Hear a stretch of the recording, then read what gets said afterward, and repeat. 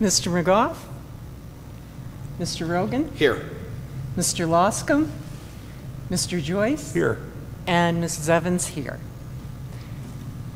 Notice is hereby given that Scranton City Council will hold a public hearing on Thursday, May 23rd, 2013 at 5:45 p.m. in Council Chambers, second floor Municipal Building, 340 North Washington Avenue, Scranton, Pennsylvania. The purpose of said public hearing is to hear testimony and discuss the following. File of Council number 11 of 2013. Amending file of the Council number 74, 1993 as amended, entitled The Zoning Ordinance for the City of Scranton, by repealing Section 516 entitled Flood-Prone Areas and enacting Section 516 entitled Floodplain Management Regulations.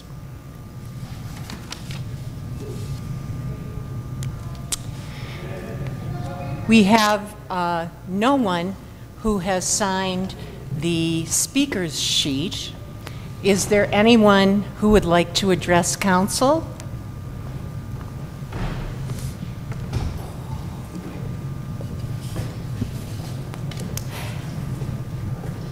Members of council, Don Ping, I'm the city planner. The ordinance you have before you tonight is an amendment to our zoning ordinance that deals with the section on floodplain regulations. This came about from FEMA, asked us to update our regulations to stay current with their current federal regulations.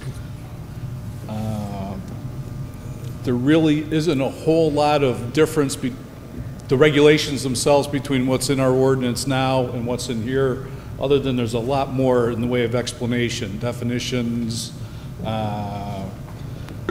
more specific regulations, but the core things are basically the same. Like I said, it's a requirement of theirs. The one change, we have a new flood zone A99, which wasn't even thought of when our ordinance was passed in '93. So that's one of the reasons why we needed to update it also, and that's for the areas that are protected by the levees, which we didn't have obviously in '93, the last time we did our zoning ordinance. But other than that, basically, there's really not a lot of difference, just much more in the way of explanation. We appreciate very much the fact that you attended this public hearing, Mr. King, and provided that explanation for council and the public. You're more than welcome. Any other questions? No? Thank you again. Is there anyone else who cares to address council?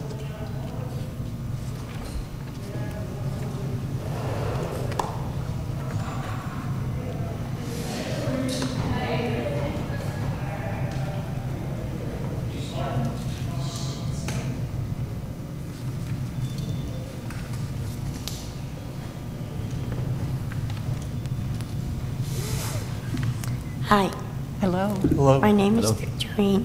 What is it? I'm sorry. My name is Victorine And your last name? Bidwell. Thank you.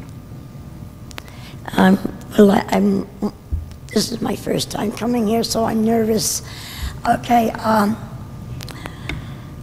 am a person that goes to Scranton counseling, you know, for our mental health. If I could interrupt, I'm so sorry, Ms. Bidwell.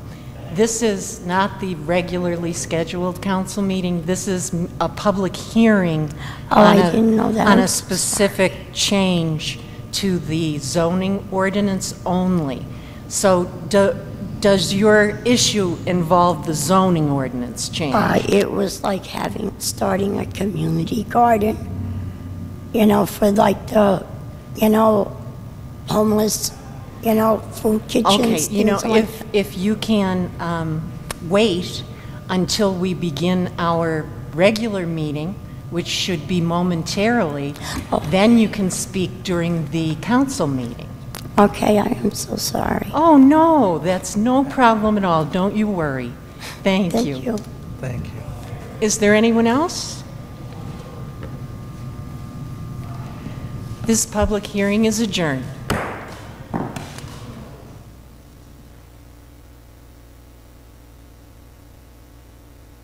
Under God, indivisible, with liberty and justice for all. Please remain standing for a moment of reflection for our servicemen and women throughout the world, and for all those who died in the last week, particularly Andrew S. Quinn, Esquire, beloved husband, son, father, brother of Monsignor Joseph G. Quinn, nephew, uncle, and great-uncle. Frances Bottiglieri Butler Gervasi, loving wife, mother of our good friend Dave Gervasi, Scranton firefighter, and wife Karen, grandmother of our friends Bob Setta, Scranton firefighter, Maria Costanzo, Angela Duffy, and one of my favorite students, Alyssa, great-grandmother, sister, and aunt, all victims of the killer tornadoes in Moore, Oklahoma, and their dear families and friends who suffer their loss.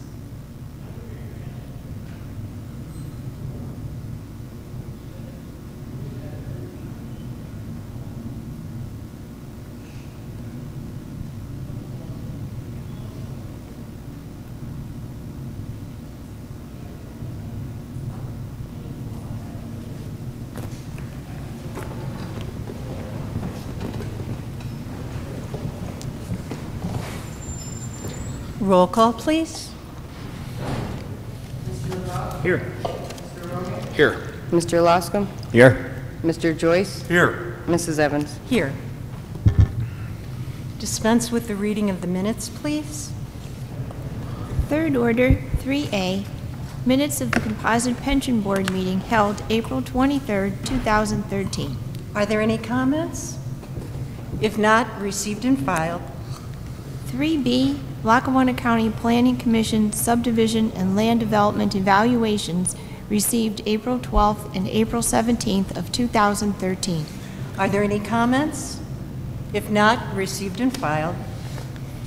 3C, audit status from Robert Rossi and Company received May 16th, 2013. Are there any comments? If not, received and filed. 3D, agenda for the City Planning Commission meeting held May 22nd, 2013. Are there any comments? If not, received and filed. Do we have any clerk's notes tonight, Mrs. Craig? No, Mrs. Evans. Thank you. Do any council members have announcements at this time? The Lackawanna River Corridor Association will conduct its annual Riverfest on Saturday, June 1st, 2013, including a canoeathon, kayak excursions, a regatta, and a duckathon. For additional information, call 570-347-6311 or go to www.lrca.org. Don't miss this fun-filled family event. Finally, I wish to congratulate the winners of Tuesday's primary election and recognize all the candidates who were willing to give their time and best efforts to the betterment of their communities. And that's it. And we'll go to fourth order, citizens' participation. Our first speaker tonight is Les Spindler.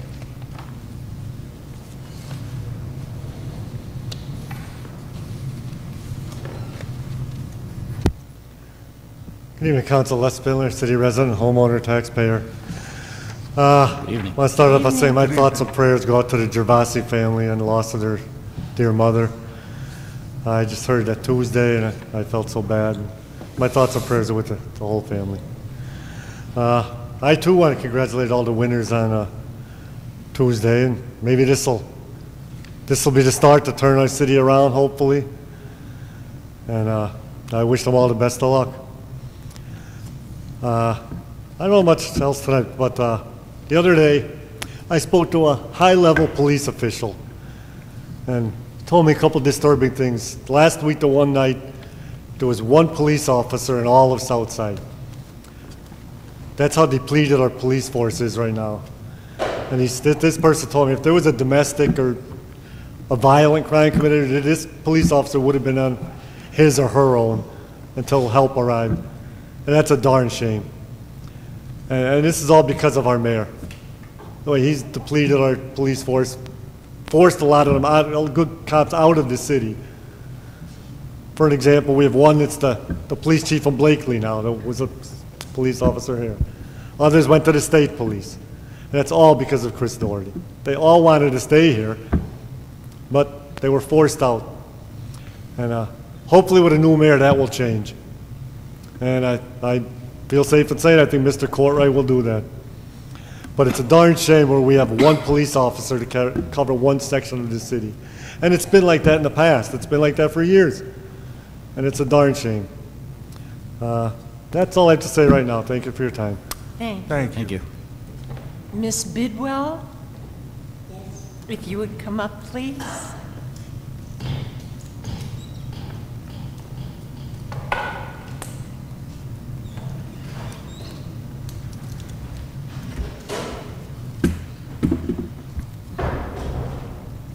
Hello. Hello again. Okay, I'm a patient with the Scranton Counseling. I want to suggest to the city that if there was a way possibly that the people here in Scranton could have a community garden that they could either keep for themselves, that they could donate to churches, they could go to the farmer's market or something like that. And where would be a good place that we could start something, and what do I need? Well, I know that currently there is a community garden in West Scranton. I think it's largely overseen by the West Scranton Neighborhood Crime Watch organization. And from what I hear, it's been very successful. I think there may also be something similar in Southside, where I think they might coordinate with a very small farmer's market. So if you were interested in starting something like that in another portion of the city, another area, I should say. Yeah, like here in the city. I think what you would need to do is locate a city-owned abandoned lot. And then I think you would need to speak with the administration, specifically Mayor Doherty, once you've located the appropriate property. And again, it should be city-owned, not a property that, for example, it may be a vacant property because a home may have been torn down previously, but it can still be owned by a bank or the original property owner. So you have to determine this carefully, that it is indeed a city-owned property. Okay. And then, as I said, speak with the mayor about your intentions, and I think if you have a group of people with you who are very interested in pursuing this, I think it can be done. Okay, that'd be great. Thank you. You're very welcome. Thank you so much. You're welcome.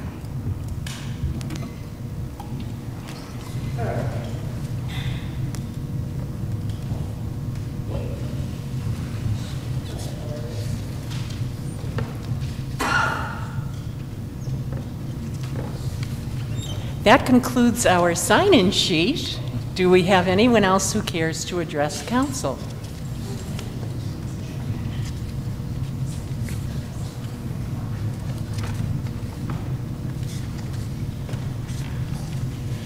Good evening, Council. Dave Dobson, Good evening. resident. On 7A and B, did you get any kind of answer on our Sergeant Duffy monument? Oh, no, we didn't, but I do have here a copy of the letter that was sent I can give it to you. Oh, I totally A trust letter them. was sent on May 17th to Mayor Doherty and Mr. Dewar regarding the Colonel Frank J. Duffy monument, and we haven't received a response yet. But Is it that's Colonel not- Duffy, or? Pardon? Was it Colonel Duffy or Sergeant Duffy? I'm not sure. but- Well, according to the letter, it says Colonel Frank Uh-huh. J. Duffy. Again, this was just sent last Friday. This week, of course, City Hall had a day off on primary election day, Mm-hmm. so we've not received a response yet. Okay. Okay, the only concern there is if it gets passed tonight, then they don't have to answer on it for any negative things that may happen to, I trust that it probably will be okay. It'll get moved, and even if they don't have the land there, they could put it up at Mayock Park somewhere or something, but it should be preserved, and it's a huge bronze and granite monument, so it's probably cost you quite a pretty penny to, replace it. And for the candidates, I've saved quite a few signs, so if anybody wants to see me at the end of the council, I could hand them back to you, or I have several. So, and on the food trucks, it's not on tonight that I can see, but please keep it at 100 feet, because anything more is just going to make it to a point where it'll just be a constant argument and sore spot. So one person will object and the other person will counter object, and it'll go back and forth for years. But I mean, these people were left come in here, and once you do that, you kind of, the horse is out of the barn, so to speak. So you can limit it somewhat, but it's kind of not right to put a huge limitation on it. And a few weeks ago, Mrs. Evans, you mentioned about Scranton U fire alarms, and they were mostly cooking where somebody cooked. I have a fire alarm very close to my kitchen stove, because that's probably where a fire would start in most houses. And a lot of times I have to unplug the battery in order to cook, but that's the safest place to have it. And I was wondering if full crews of firemen showed up to those alarms where we possibly have rolling brownouts, and we have truck after truck after truck full of firemen and showing up at these because this alarm went off. It's been a wonder of mine. Would Jack know that, maybe? Mr. Loscombe, do you know the answer? I'm sorry, I missed part of it. I think during January and February, Janet mentioned at least a dozen false alarms or cooking fire where you make too much smoke and the alarm Sure. sounds off, and they probably are all interconnected. So I was wondering if we didn't have full fire fighting crews showing up. In most cases, yes. Yeah, Yeah, so. And in some cases, there's arrangements where one company would respond. But it depends on the area. I was wondering if we could possibly get something going where the university verifies, due to the fact that, and the U pays a few dollars in pilot, other universities don't pay anything, and they have dormitories too. If they could get somebody to verify that it's an actual problem or a fire started. I believe they've tried that. Yeah. But the big factor is if it is a real fire, there's Yeah. a lot of valuable time lost. Yeah, you don't want And that's a valuable time consideration. Seconds count. Well, that's another good argument for fees as opposed to taxes. One more good argument. And Okay, I've kind of run out of things. It's an off week, but the golden parrot goes to the people. Once again, my campaign signs were vandalized and some were swiped. And, you know, it makes it that I have to scratch my head whether I want to support people that potentially took them. You know, if their man won, I have to sit and think about it now, you know, because I'm thinking, am I helping the person that engaged in actually criminal activity? And it's only a misdemeanor and so forth, but it's wrong. And it really teased me off. So whoever wanted to run as a candidate and slant the elections and mess things up and potentially put the election into the wrong hands of the wrong people, or people that couldn't do as good of a job as others, they get the buck. Thank you and have a good night. Thank you. Is there Thank anyone you. else? I don't really have anything prepared, but I think it's going to be a big loss to the city of Scranton. Before you begin, I'm sorry, could you state your name? Teresa Snyder. Okay. I think it's going to be a big loss to the city of Scranton, Mayor Doherty, because he has a large family and he can hit on areas of which not many people can do. He's both involved with the faith and also the community in general. I think it'll be a big loss for us. I think that the incumbent perhaps will probably do a good job. But the thing of the matter is like I've seen where Chris Doherty did a lot of good for the city of Scranton. I think it's going to be a big loss. I think he took on a job of which most people would not really want to take on because there was so much involved. Not only that on the most personal and the most public level, but the thing is I think he conducted himself in the most professional way. Okay, I think that he probably did as much as he possibly could, and like as he concedes, or else perhaps he pursues. You never know. You never know what's going to happen in the city of Scranton. That's one thing. You never know. Thank you. Thank you.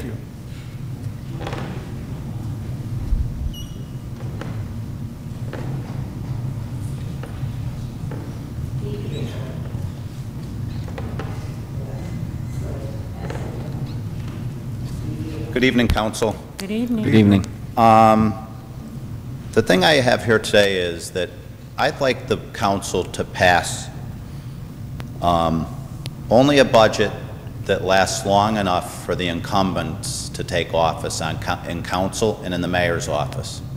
Because we've listened to rhetoric, and this isn't a shot at anyone in general, but everybody's talking about not raising taxes and not doing all these other things, and I just think that we should give them the opportunity to take these positions and do the things that they promised the taxpayers they were going to do. Now, I'm going to say this in regards to you, Mr. Joyce. Yes. You know, I may have not agreed with council at all times, but in your particular instance, I think that the budget problems in this city are so vast, and this isn't a shot at the rest of council, that not one person is going to be able to manage pulling that budget apart and finding solutions. It's just not going to happen. And I think that you, sir, took a lot of the heat for prior things that had happened in the city. Now, I don't know what all the numbers were because I wasn't here locally when I only cast my vote. I haven't been in the city for a couple days. But I think that I was told you came short a little bit. I don't know, 100 or 200 votes, but I'm not sure if that's factual or not either. But, you know, I have a lot of things I'd like to say about this prior election because I think it's important for the residents someday to understand what's taking place. And I just like this council to really seriously consider just putting a budget together long enough for the next elected officials of this city to come in and do the things they campaigned on.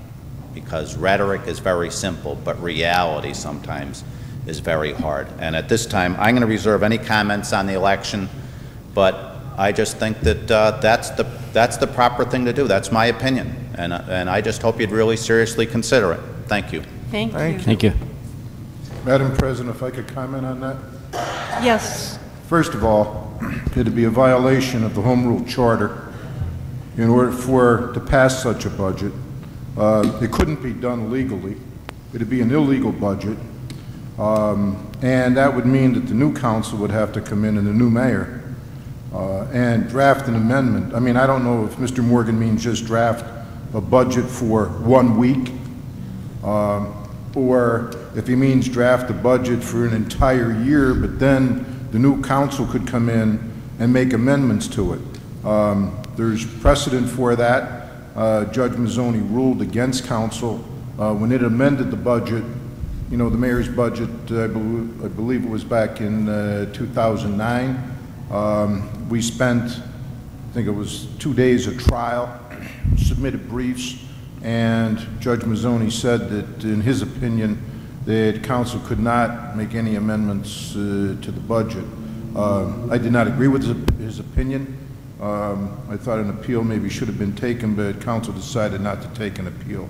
Unfortunately, that's the law of Lackawanna County right now, and it'd be impossible, and it'd be an illegal budget not to tell council not even to consider it.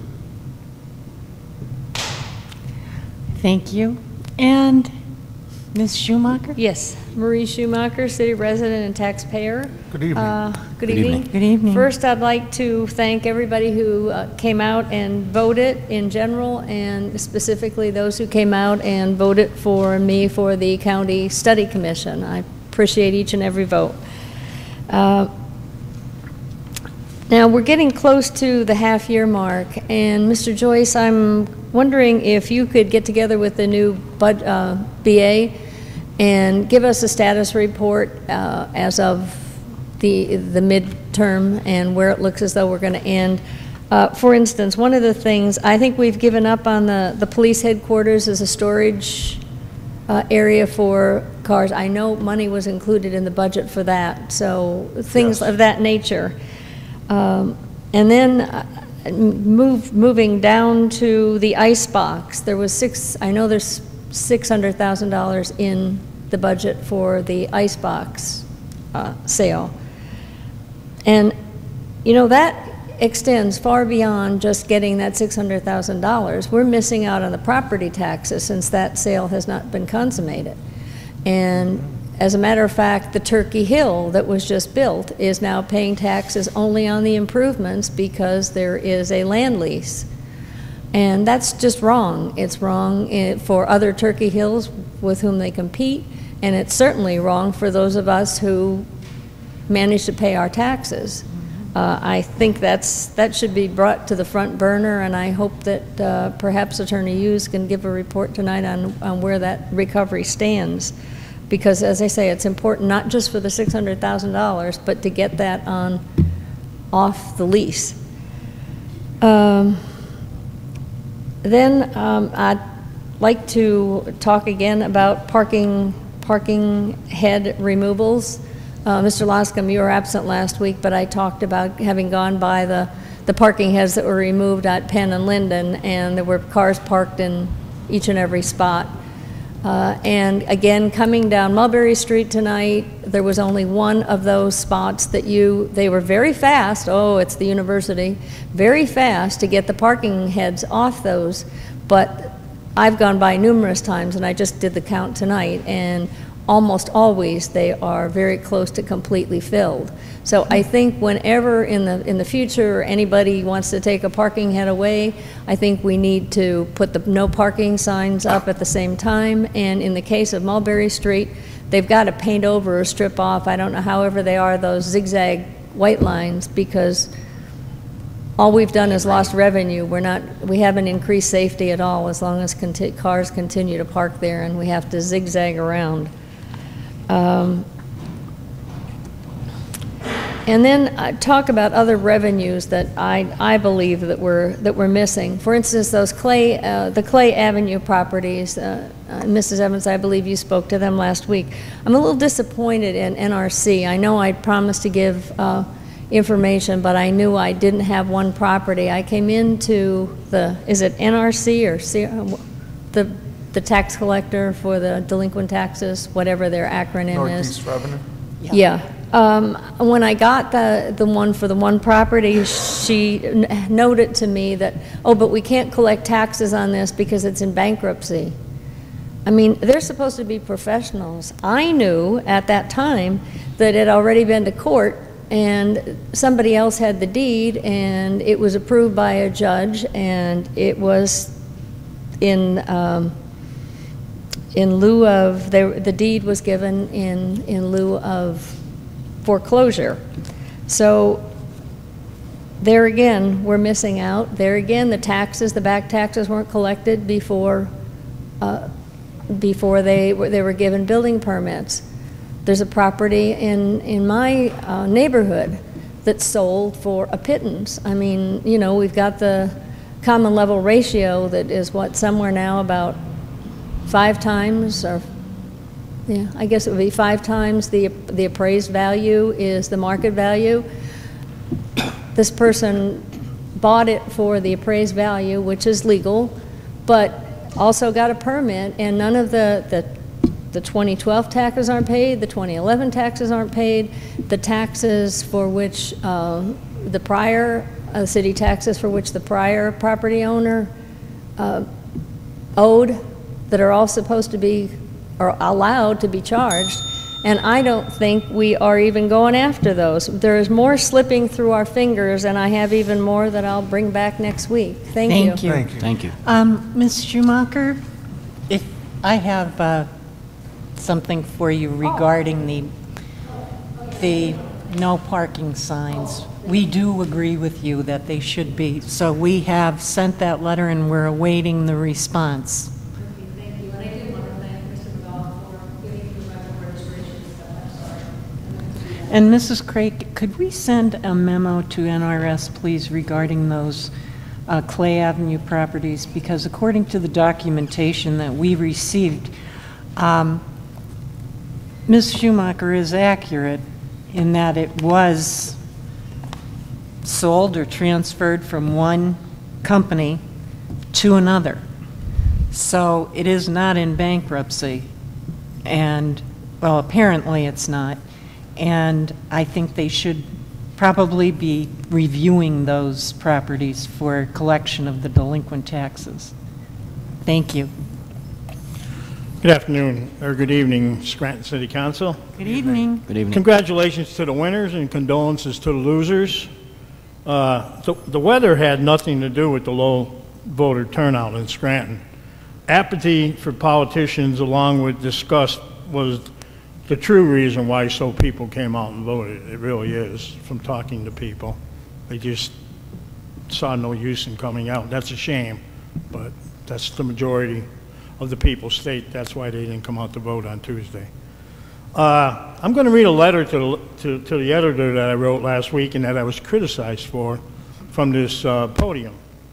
City being left in dire straits. My fear is that the people who are seeking the positions of mayor and city council members do not realize how bad off Mayor Chris Doherty and the current Scranton City Council will leave the city financially. The city's payroll, retirement, and health insurance system must be reduced immediately. Otherwise, the city will not survive without another large tax increase, and that will not stop the bleeding. Wake up, Scranton, you're bankrupt, and nobody is rushing to your aid. If the city of Scranton filed for bankruptcy and a receiver was appointed, the residents would still have police, fire, and garbage pickup. It would not stop. The only people who would be stopped would be the 7 elected officials of Scranton. That might actually be an improvement. The 7 elected officials and the Pennsylvania Economy League are responsible for the mess I call Scranton insane government. I challenge any member of City Council, the administration, Young Miller, or any other audience member to explain to the taxpayers what is not truthful or accurate in the above-mentioned statement. Young Miller attempted last week but failed. He was nothing more than a cheerleader for failed city government. According to the data from the American Bankruptcy Institute, there were 41 municipality bankruptcies, about 8 per year between 2007 and 2011, which is on par with the average in the United States since 1980. Experts predict that underfunded pension liabilities And stagnant tax revenue could cause an increased number of municipal bankruptcies. Scranton is the latest Pennsylvania city in serious financial trouble. Not my words, the words of experts, which I do not believe that young Miller or anybody else on Scranton City Council qualifies as.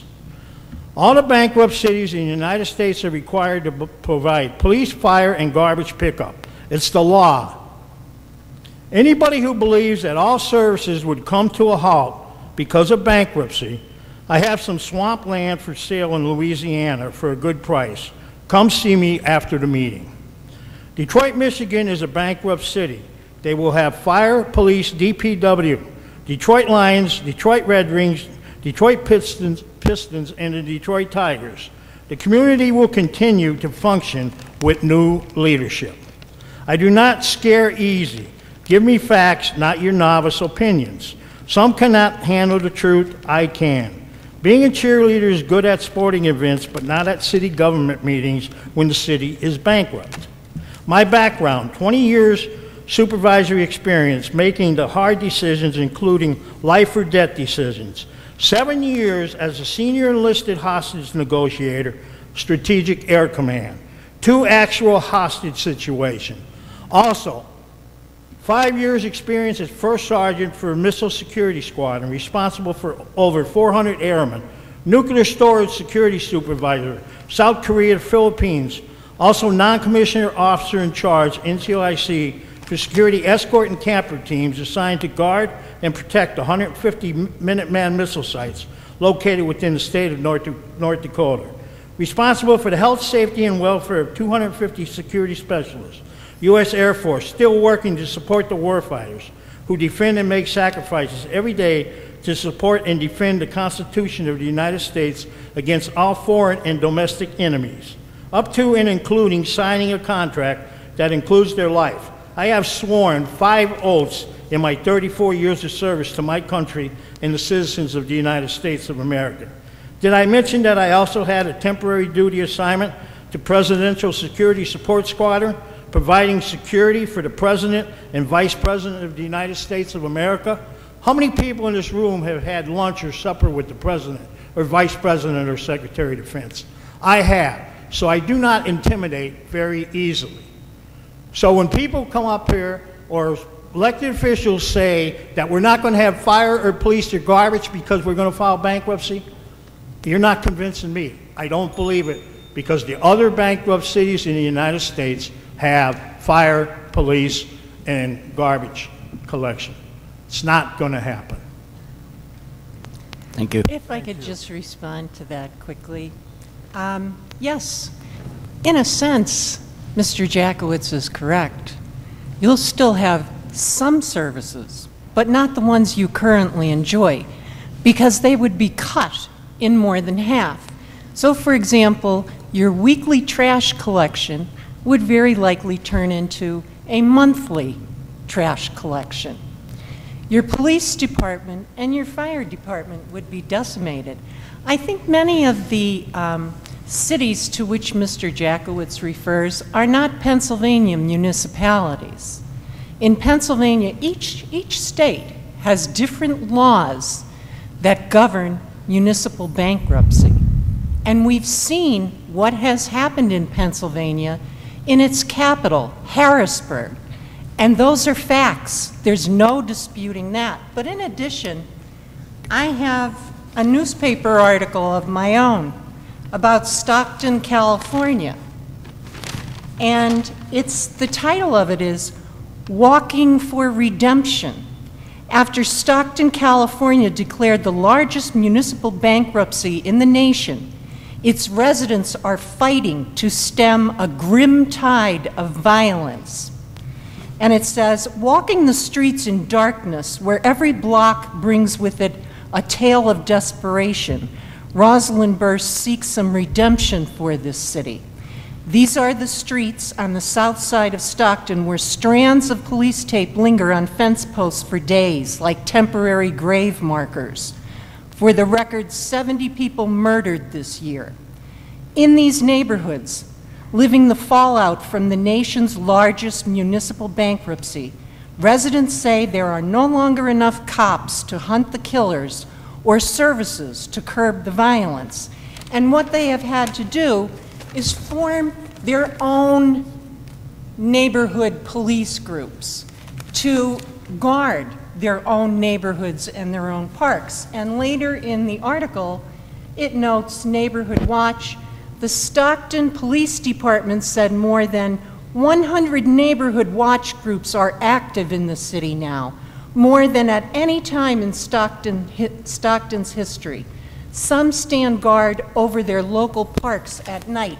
And there's a picture of the citizens doing just that. So if anyone wants to tell you that bankruptcy was the answer for the city of Scranton, it's nothing more than their opinion. And certainly you can take it or leave it. Is there anyone else who cares to address council?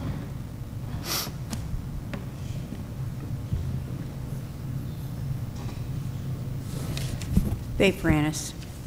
Good evening. Good evening. Good evening. Good evening. I'm just a little annoyed with Mr. Jackowitz coming up here every week, knocking this council down on the mayor.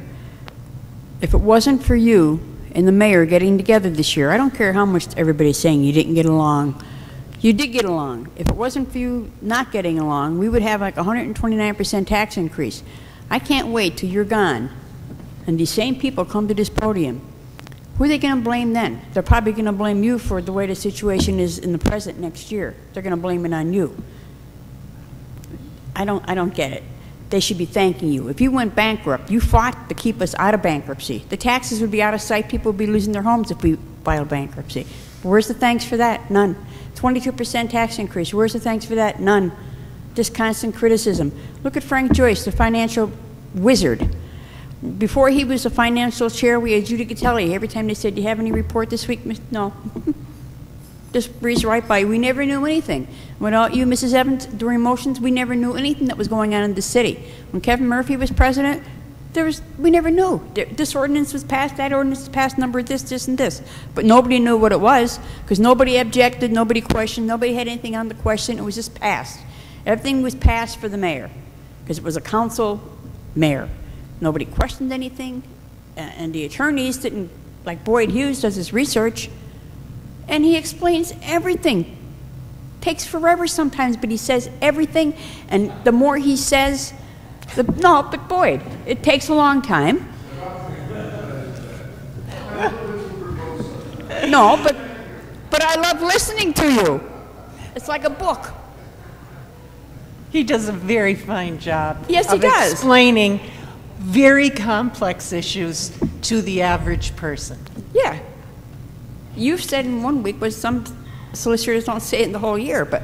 Or in 4 years. Yes, but that's what I mean. You look forward to hearing from him because he tells the people what's going on in the city. And we've never heard this before. And this is with this council and this solicitor. We've never had this before. And when every time there's a vote, it's always on the question. There's always good debates. And this one has this point. We never had that before. We never knew, people at home never knew what anybody was even voting on because nobody explained anything. But they're going to miss it when all of you are gone. Most of you are gone. And they're not going to know anything that's going on. Because who knows what and they think that the council and the mayor is going to get along. We'll see about that one. We'll just see about that one. And we'll just see if the mayor gets along and gives the police and firemen everything they want. I mean, because the mayor doesn't usually turn over all the money to the firemen and the police, usually, but we'll see. I just think that people really have to start understanding what you've done for them and start appreciating it. But you'll be getting blamed next year, too, I'm sure. I don't know what else to say, except people are going to be in for a rude awakening once you're gone. And I know you're still going to be doing all the hard work you're doing even to the day you're not running anymore, right up to January, which is good. I don't know how you could do it, considering you get no thanks. It wouldn't be me, but I give you credit and thank you for everything that you've done for us. Thank you. Thank you. Thank you. Is there anyone else? Mrs. Craig? 5A, motions. Councilman McGough, do you have any comments or motions tonight? Thank you. Yes. First, it was announced this past week that Ryan McGowan, the current business administrator, would be leaving his post. Mr. McGowan assumed that post at a very difficult time for the city, and during his tenure as business administrator, worked very diligently to provide funding for budgets and work towards the formation and implementation of the revised recovery plan. And I personally would like to thank him for his service to the city of Scranton. Secondly, I know last week we received recommendations on the restaurants and food trucks, and I know it was a busy week with the election and all. Just basic two questions. Who is preparing the amendments for that legislation, and have we decided what those amendments would be? Actually, I'm going to address that Okay. briefly under motions. That would be fine, thank you. Mm-hmm. A little bit more on the rental registration from last week, kind of a follow-up. I contacted Attorney Kelly. I happened to run into him here at City Hall during the past week, and I asked him about whether landlords were required to pay a mercantile tax, and whether LIPS, through the rental registration through LIPS, should be sending names to the single tax office. His response to me was that anyone who operates 7 or more rental units is required to pay a mercantile tax. That those names should be sent to the single tax office so that that tax could be collected. He asked me if I would have Mrs. Craik forward a letter to him requesting that he would send a letter to LIPS directing them to notify the single, or to, directing them to notify the single tax office of any people that fit that category. And actually his recommendation was that rental registration or LIPS should probably send the names of all landlords to the single tax office, let them contact the landlords, and then the landlords could kind of determine whether they should be paying the mercantile tax, that they would then respond to the single tax office. So that's in the process, and hopefully that, it's just another small facet of what the rental registration should be able to do, and hopefully, whether, I don't know that it will realize a great deal of revenue, but at least it's another step towards an implementation of the rental registration ordinance, and making it a workable law. Well, I think it's a very fine addition, and thank you very much. No problem. Also, maybe a little bit of a status update from Pell, from the meetings with Pell. Maybe 2 weeks ago, I asked Mr. Cross if he would provide sort of a status update from their perspective on the recovery plan, and that was, he said that yes, they were in the process of preparing that, and that it would be sent to the clerk's office. I don't know that we've received that. As of Monday, we hadn't, and but that should be received relatively soon. At least we were told it would be. And one of the things that has been mentioned at the Pell meetings has to do with the commuter tax.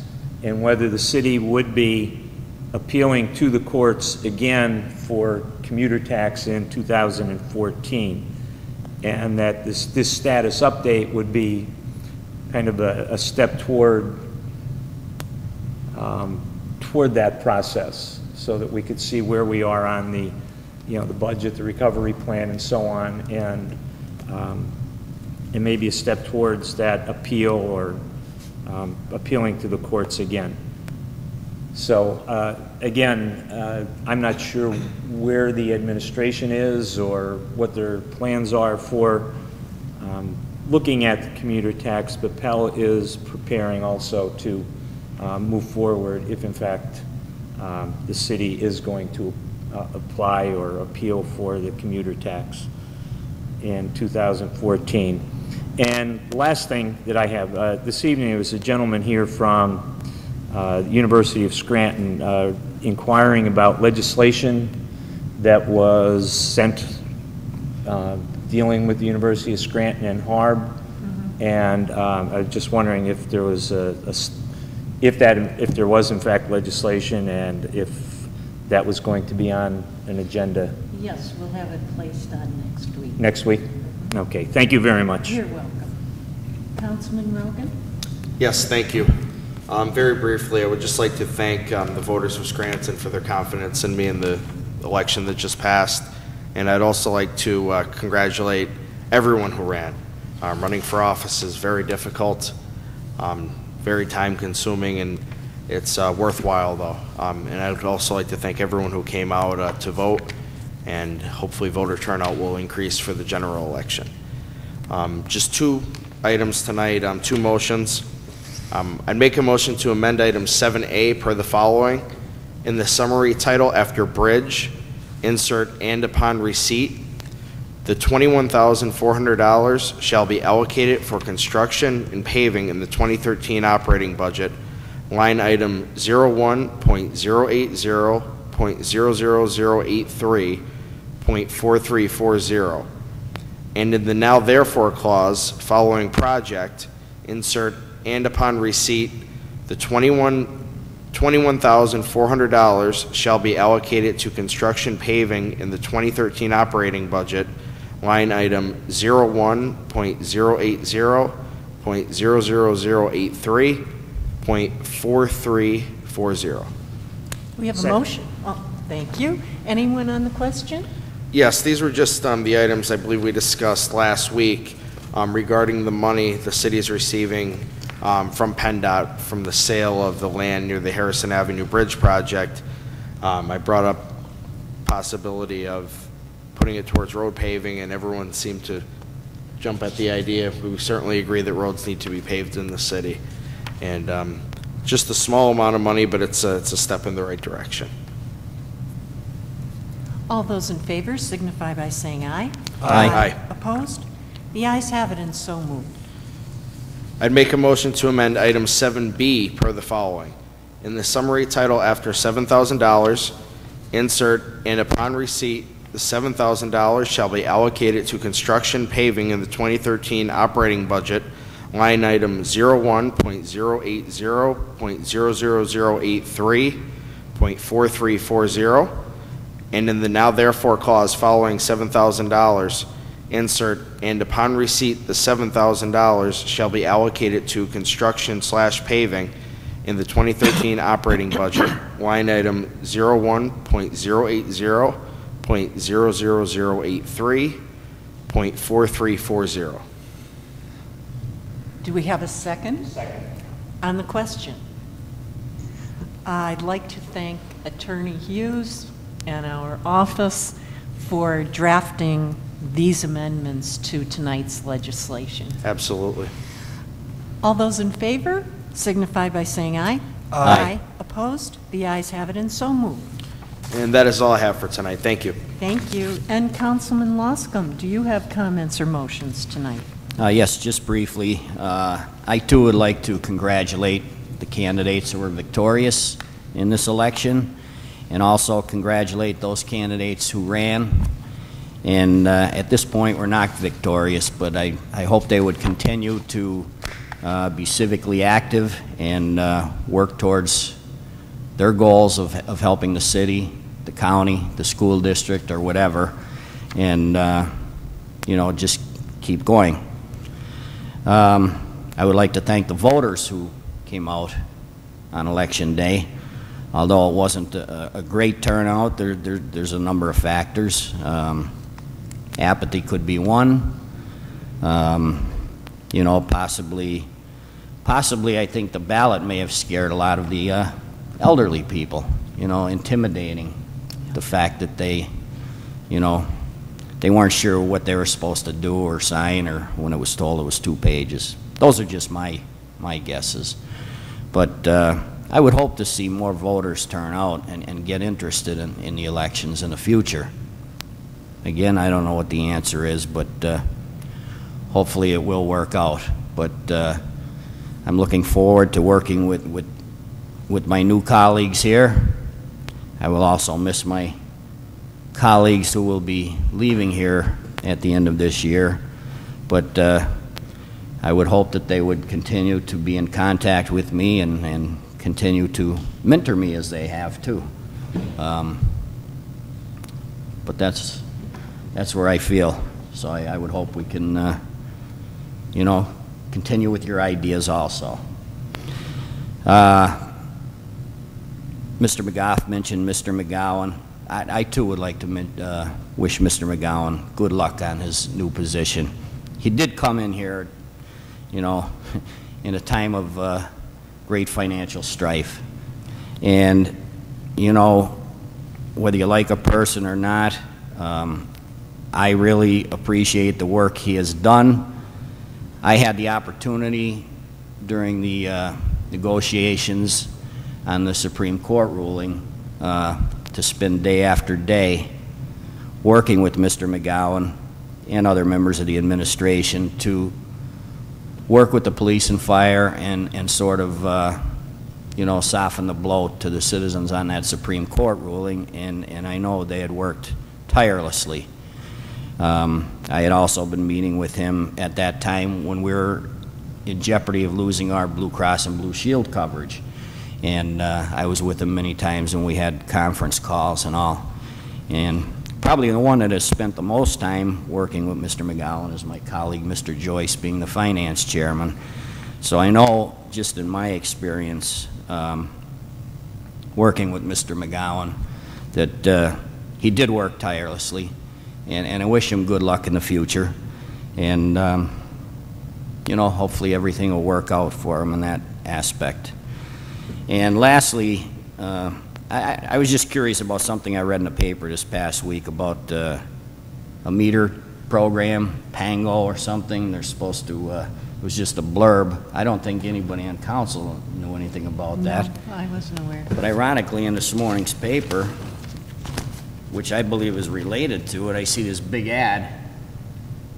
And we all know these ads aren't cheap. It says, next time you look for change, look for a change. Smart parking is coming to Scranton, launching May 28th. Stay tuned. I mean, this is, I don't know anything about this. I don't know anything either, but from, I didn't see today's newspaper article, but from the advertisement, but from the previous article, it appears that this program is separate from the others, that it's yet like a third branch of the parking meter program. We're looking for a company to manage the program, then working with the manager would be a company providing the upgrades to the parking meters, and now to me, it's become... This seems to be someone else. Sure. It's becoming far more convoluted than we originally anticipated. Mm-hmm. We originally anticipated a company coming in, saving us money, showing us in real time the money that was coming in, and it just doesn't seem to be happening. But I don't know why we're out of the loop, why this is being done unilaterally without any consultation. I believe it was us that brought it to the forefront a couple of years ago about getting a meter system in here. That was part of the parking authority. They were notified years ago and kept ignoring it until they got themselves in such a spot that we had no choice but to to let them. But it just seems like it's the same old, and for some odd reason, one of the companies, Street Smart, does the same thing. I mean, who is making these decisions to say, I believe the meters are still the city's, Yes. not in the hands of the parking garages. Who's making these decisions to let these people come in? And it just seems like they're trying to do an end around over the first company we brought here, Street Smart, which I don't care what company would run it, but let's do it right. Let's not be taking care of 5 different hands here. This is why we're in a position we're in. But this is continuous. And hopefully January 1st, this kind of nonsense stops. But it just upsets me when we're part of this project and we hear nothing about it. We read about it in the paper. And this stuff has got to stop. Hopefully, whoever takes office in January will be a little more amenable to dialogue. You know, we talk about communication with the administration and all that. Yes, there's times when we've had to work together, we do have communication. But it goes both ways. You know, they should let us know what their intents are. And that's what upsets me. And, you know, in a way, I'm happy there's going to be a change in January. I'm just optimistic. Hopefully, I'm optimistic that the change is going to be for the better of everybody. But we need the transparency, and it just seems that this whole parking debacle is being all arranged to avoid the transparency that we're looking for. And unfortunately, we had a speaker, I was absent last week, but 2 weeks ago, the gentleman came to the podium and he said, "What are you there for? What is City Council there for?" You know, it was going through my mind because I ask myself the same questions time after time. What are we here for? The office downstairs continually thumbs their nose at us up here. They only use us when they need us. And I know my colleagues have worked hard with the administration to get us to a certain point here where we can survive. But you know, it's tough when we work hard, we take 2 steps forward and they kick us a step backward. This has been the MO for the time I've been on council here. And again, I would direct that whoever the next mayor is, and I stated it before, you don't need a city council that's always agreeable to the mayor. You don't need one that's always at odds with the mayor. We're checks and balances. And I believe we're going to continue that role, no matter who's in there. We may disagree on things, we may agree on things, but I believe we're working for the best interest of everybody. But when you unilaterally come out with things without at least a conversation with anyone here, you're not working for the people of this city. Now there's 4 or 5 hands in this pot here. Come on, Mayor. Let's get straightened out here. I'm a bit disappointed that this stuff is continuing. And again, like I said, I wonder sometimes what our purpose is here under this administration. We have to get a little bit stronger. And I know, I mean, I'm not saying anything. I believe more than anything that our president here has strived very hard to work cooperatively and to bring out issues that have been pushed aside that should have been brought to the forefront. And, you know, I hope we can continue that without Mrs. Evans here, but I know I will. I will pursue the issues at that point. But, you know, times and things have to change. If we want cooperation, we have to cooperate all the way around. We don't have to cooperate just when he needs it, or whoever is there needs it. And, you know I ramble on, but that's my feelings. And when I saw this ad this morning, I'm curious as to who paid for this ad, because we all know how much an ad that size costs, and it's not cheap. There's no number here, but there's no other There's no other, There's no identification. yeah, there's no identification on who it is, but it does address smart parking coming to Scranton on May 28th. I have no clue, other than what I read in the paper the other day, what's going on here. So I don't know if we have any, I mean, do we have any say on what's happening with our meters? Shouldn't it have been presented to us for approval anyway? I mean, it's our liability too. At this point, I can tell you that our solicitor has been meeting with the administration. I believe they met just today regarding the selection of a parking meter management firm, and I think, you know, obviously the bids came in and the administration reviewed the bids, but still had questions concerning some of the proposals. And I think there was a phone conference conducted today with some of the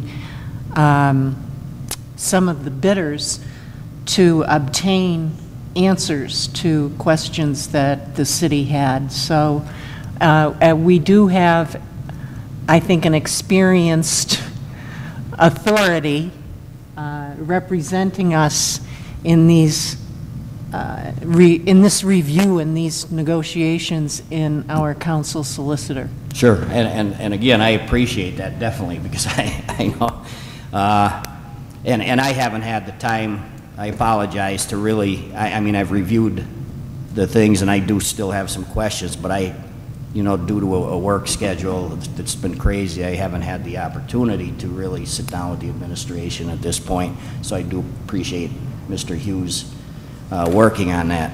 But at the same token, I believe IPS was awarded the contract to do the free program, the 90-day thing, which never came to fruition. This is a totally different company, according to the paper the other day.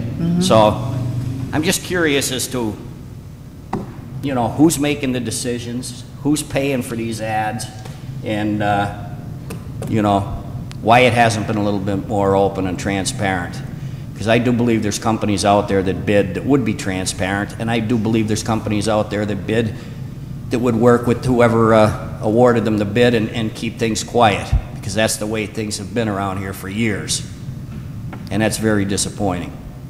So I'll be watching it carefully, and I'll be making my decisions, which may not even impact the situation anyway down the road. And that's all I have to say. Thank you. Thank you. And Councilman Joyce, do you have any comments or motions? Yes, very briefly tonight. I'd like to begin by thanking all of the voters who came out and applaud them for doing their civic duty. I'd also like to congratulate the winners of the primary election for the Democratic and Republican nominations, even though some of those aren't decided yet. And I'd like to thank, again, the people that came out to vote and for the time that they spent out of their days choosing the elected officials they think would be best to serve the city of Scranton and also Lackawanna County. A few matters of business. Mrs. Schumacher mentioned that I get together with the new business administrator to discuss where the city is financially, being that we're nearing the halfway point of the year, and I would be glad to do that. And there are some issues that need to be brought up, such as the ice box and such as the towing and storage yard replacement. Speaking of the business administrator, as we all know, Mr. McGowan will be moving on to a new position. I'd like to thank him for his service. I know that he did work tirelessly on a number of issues, and I know that the office, the BA's office, is rather strained, and a lot of times he put in a lot of extra effort in a scramble to get things done, and I wish him nothing but the best in his new endeavor. And I will be glad to work with Ms. Gina McAndrew for the remainder of my term. While we're on the issue of the business administrator's office, just to give an update of where the city is financially, Currently, we have $12.7 million in the bank and $205,000 in accounts payable. A few weeks ago, I addressed some issues with ATV complaints that we received over on Dorothy Street and Parker Street. And we received a response back from Chief Graziano, and he states, in regard to the complaints received regarding ATVs on Dorothy Street and Parker Street, the patrol division captain has been advised to have the patrol officers and the beat patrolmen monitor these locations for violations. So I'm sure that the residents living in those areas will be pleased. Also, we've received a notification that bids will be opened up on Wednesday, May 29th for seasonal chemicals for swimming pools for the calendar year 2013. So once someone is selected, I'll further update on that matter. And for the residents who use the West Scranton skate park, and also for the West Scranton High Park Neighborhood Watch, I'd like to announce that bids were opened on Friday, May 17th in City Council chambers for the installation of a new fence for the Jackson Street Skate Park, which is sorely needed. And there are 3 bidders, and once we receive progress on this issue, I'll further update everyone as well. And that's it. Thank you. Good evening. I'll be very brief tonight. The 3 ordinances related to the food trucks are not included in tonight's agenda. On Monday, I discussed the legislation with the mayor, who wished to review the recommendations submitted by Ms. Collins and work with council on the final draft. The legislation for use of OECD re-refunds to operate 2 additional neighborhood pools this summer was not yet submitted to council's office by the administration. It should be forthcoming soon. Finally, I was of the understanding that the city would be signing a contract with a company for the MBRO program this week. However, I've not received firm confirmation of that issue. The following companies bid on the installation of a new fence for the Jackson Street Skate Park: Promax Fence System Incorporated, Able Fence, and Rutkowski Fencing Incorporated. DPW Director Mark Dewar is in the process of selecting the lowest responsible bidder, and thereafter a contract will be awarded and the work should begin. I'm pleased to have supported this project together with the mayor for the children and youth of West Scranton. And finally, just a quick addition for Councilman McGough. I believe that it would be the law department that would be drafting the amendments to the food truck ordinances with the input of our solicitor. I didn't know if, like, anyone on council wanted to have any input on the recommendations, you know, before they went to law department, or, and also, if you wouldn't mind, I would like to contact Attorney Kelly and maybe sit down with him and discuss what we've talked about before he would frame those amendments. Yes, and also, though, I would say... and then, yes, also with yes, I would keep our solicitor in that loop, because he, I think, would be working on what council would like to see in those amendments. But I think by and large, most council members intend to follow most of the recommendations provided by the businesses themselves. You know, I kind of feel like Ben-Hur here, instead of having 4 horses, there's 5, and I think that comment is good. I think that all council members should be involved in having comment on this.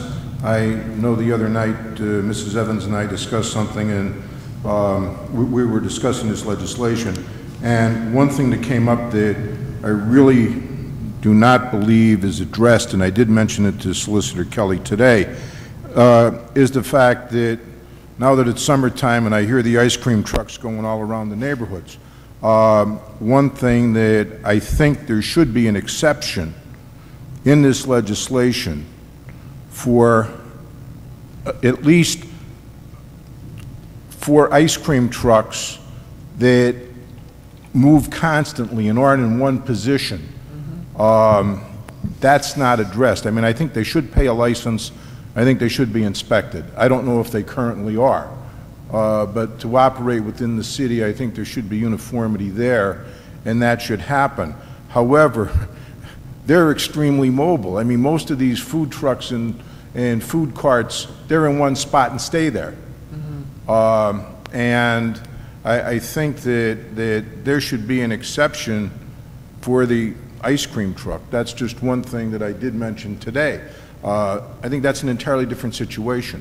And as I said at the last meeting, the one problem with this was that this ordinance was, when it was adopted, I don't remember when or know when, was made for the people that sell novelties at parades.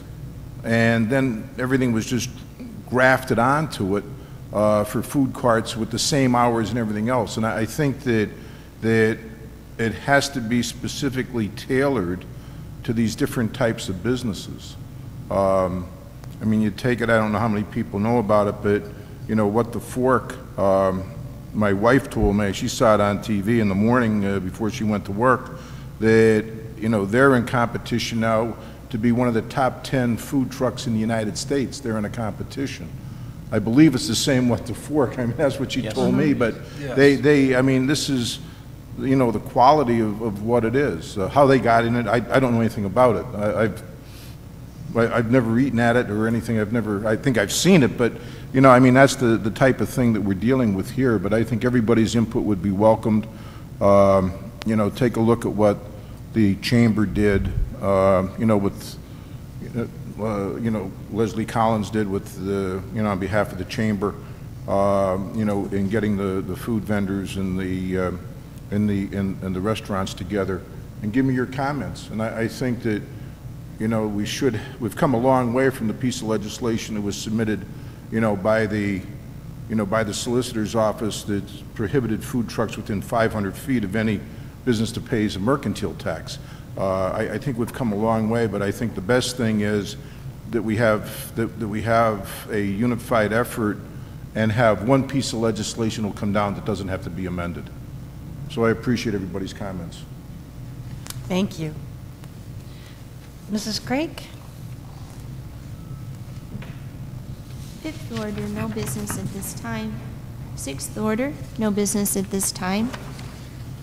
Seventh order, 7A, for consideration by the Committee on Public Works for adoption, filed of Council number 27, 2013, as amended, authorizing and approving the right-of-way acquisition of a portion of city-owned property located on the 100 block of Harrison Avenue, 8,711 square feet in the city of Scranton, to the Commonwealth of Pennsylvania Department of Transportation, as per PennDOT's offer to purchase and summary of just compensation, and to authorize the mayor and other appropriate city officials to enter into an agreement of sale to purchase said property for the sum of $21,400 for the purpose of removing the Harrison Avenue Bridge and replacing the Harrison Avenue Bridge. What is the recommendation of the chair for the Committee on Public Works? I recommend final passage of item 7A as amended. Second. On the question? Roll call, please. Mr. McGough? Yes. Mr. Rogan? Yes. Mr. Loscom? Yes. Mr. Joyce? Yes. Mrs. Evans? Yes. I hereby declare item 7A as amended, legally and lawfully adopted. 7B, for consideration by the Committee on Public Works for adoption, file of Council number 28, 2013, as amended, transferring a temporary construction agreement of city-owned property located in the 100 block of Harrison Avenue to the Commonwealth of Pennsylvania Department of Transportation, PennDOT, for the construction of the removal of the Harrison Avenue Bridge and installation of a newly constructed Harrison Avenue Bridge for the sum of $7,000, and upon receipt, the $7,000 shall be allocated to construction paving in the 2013 operating budget line item 01-080-0083-4340. What is the recommendation of the Chair for the Committee on Public Works? I recommend final passage of item 7B. Second. On the question? Roll call, please. Mr. McGough? Yes. Mr. Rogan? Yes. Mr. Loscom? Yes. Mr. Joyce? Yes. Mrs. Evans? Yes, I hereby declare item 7B as amended legally and lawfully adopted. 7C, for consideration by the Committee on Rules for adoption, file of Council Number 11, 2013, previously tabled. Amending file of the Council Number 74, 1993, as amended, entitled The Zoning Ordinance for the City of Scranton by repealing Section 516 entitled Flood-Prone Areas and enacting Section 516 entitled Floodplain Management Regulations. As Chair for the Committee on Rules, I recommend final passage of item 7C. Second. On the question? Roll call, please. Mr. McGough? Yes. Mr. Rogan? Yes. Mr. Loscom? Yes. Mr. Joyce? Yes. Mrs. Evans? Yes, I hereby declare item 7C legally and lawfully adopted. Mrs. Evans, before we adjourn, I forgot one thing. Sure. Very quickly. A property at 1006, I think it's 1006 Music Street, that vacant property that we've been asked about for years. This past week, Pat Hinton and the Southside Cleanup Project or group cleared that. Mr. Spindler, part of the group, clearing that property, and I would just like to thank them for doing that. Yes, thank you very much for that information. Do we have a motion to adjourn? Motion to adjourn. This meeting is adjourned.